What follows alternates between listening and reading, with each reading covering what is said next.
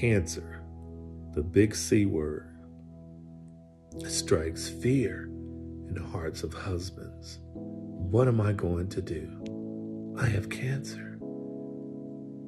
I've been a football player. I've worked in constructions. I've worked on my car. I've helped my wife raise kids. I've cut the lawn, and all these things I've done. And I wasn't afraid to do them. I wasn't afraid to put together kids' toys during Christmas, even though the instructions were crazy. I was able to do all these things, but I wasn't afraid to do them. But now I have cancer, and I'm afraid.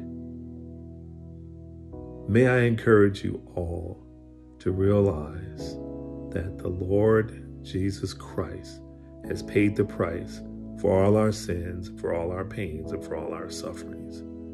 All he asks us to do is trust him. And in order to trust him, you have to have faith. And you know what that faith means sometimes? It means doing things afraid. Oh, I know. Husbands can't go around where it's just unheard of to tell your wife you're afraid. Jesus knows, and he knows in our hearts. And it's okay to be afraid, because I'm sure at some point in all of our lives we've had to do things afraid. This cancer journey has to be done in faith to the Lord Jesus Christ, but do it afraid. He hears our cries. He promises to be there. He promised never to leave us nor forsake us. Trust in him.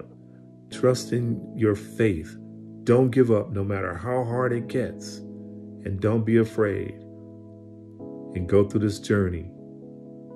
And remember, you're not alone. Jesus is with you, and so are the other millions of husbands who are dealing with cancer right now.